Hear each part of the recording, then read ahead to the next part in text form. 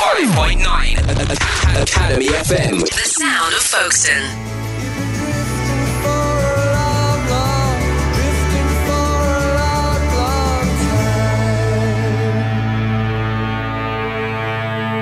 Yeah, amongst the driftwood, that is Travis, amongst the driftwood and the sand and all the seaweed and so on, seagulls. Yes, we're going to find out about seagulls because they're a big part of the environment here in Folkestone. They don't always have the best reputation, though. Some people think they are the rats of the sky, while others believe they are a vital part of seaside life.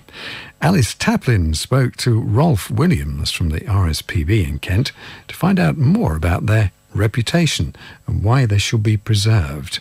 She started by asking what the proper name for a seagull really is. Seagulls is a word that's generically used, but if you were to point out any particular gull and say that's a seagull, you'd technically be incorrect, because it would be one of a number of species that we have in the UK. And because we're in the Folkestone and Hythe area, is it the herring gull that we see most commonly around here? Yes, interesting. When we see most commonly, yes, you will see numbers of herring gulls. In amongst them, the much larger greater blackback and lesser blackback gulls, the smaller black-headed gull, and out at sea you might be lucky enough to see the kittiwake. Is it right that the herring gull is on the red list of birds of conservation concern? Yes, that's right. This is a scientifically based document that's put together each year looking at the status of UK breeding birds to try and determine as confidently as we can how our birds are doing. And the alarming results from this annual survey is that within my own lifetime, we've lost a fifth of breeding birds in the United Kingdom.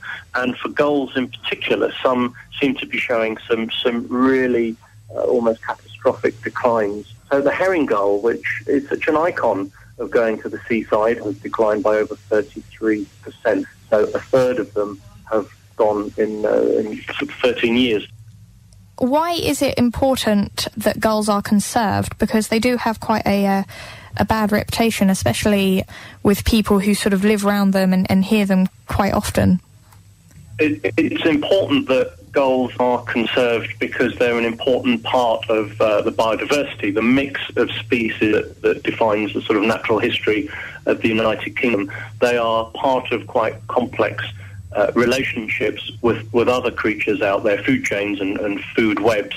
And so they are just a very important part of our natural seascapes and landscapes. If they're disappearing because of a problem within their environment, within their ecosystem, then to lose them is a warning sign to us that there is something going very badly wrong within the natural environment that they are a part. They seem to have quite an aggressive reputation. Do they make it harder for other birds when there are, say, lots of seagulls around and only a few other seaside birds? Would they make it harder for them to get food? It's part of natural competition that we see across nature, really. All species are fighting for survival out there, and they have different ways of doing that. Gulls, yes, can be particularly aggressive and quarrelsome. Where gulls become a concern for humans is that they are fantastic opportunists, and they're also quite smart birds and intelligent, and the herring gulls have been seen to use bread to bait fish out of ponds to catch the fish, and they actually don't eat the bread, so they've watched what we do and found a way to use it to entice their prey. So they're amazingly resourceful and adaptable creatures. Because of, obviously, their perceived aggressive nature, if somebody is experiencing aggression from a seagull, especially in country areas where people might have guns for hunting purposes, are people allowed to shoot gulls?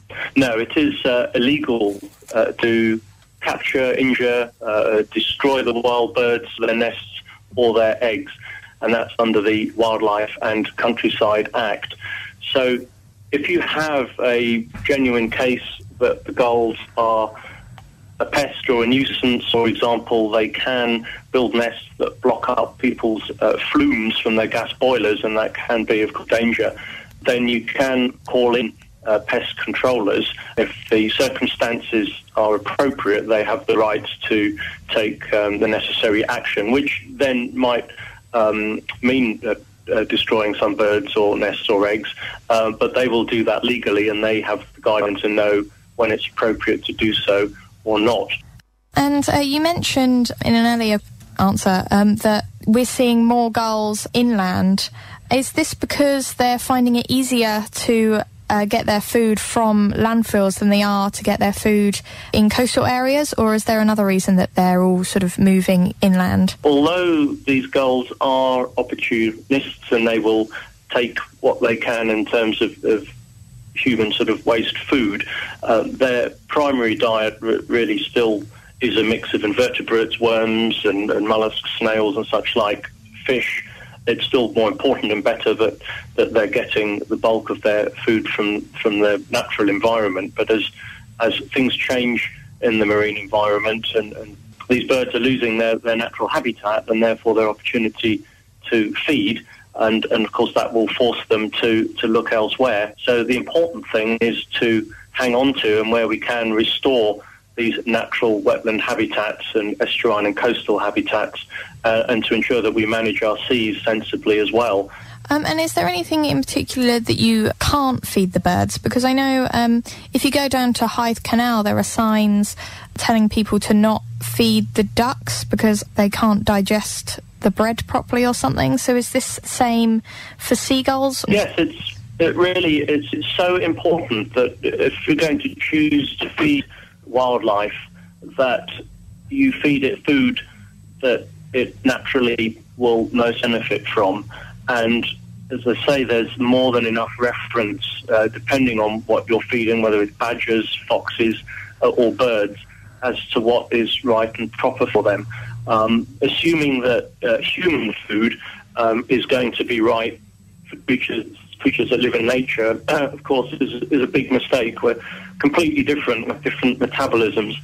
Are the numbers of gulls going up or down, and what's sort of the best thing for just your average person to do to help conserve the birds? The populations of gulls in the UK are declining, and declining dramatically.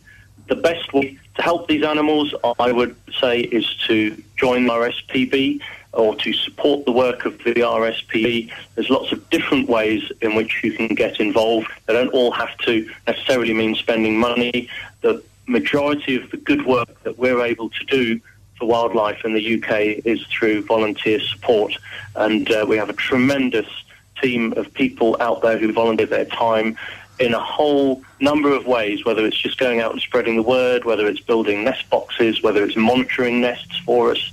South Kent, we've got RSPB Dungeness, which is a fantastic woodland environment, and habitat, which is managed for the best interests of nature, and that's only achievable, really, thanks to our volunteers. Remarkable for some of the amazing species that we have here. Some of the most exciting and most easily seen are along the coastline.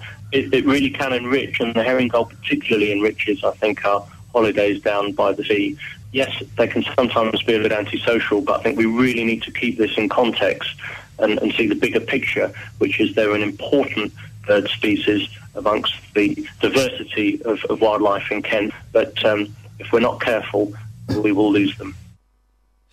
Thanks to Rolf Williams of the RSPB. They're talking about gulls, and in conversation with Alice Taplin. 105.9 Academy FM Folkestone. Made in Folkestone.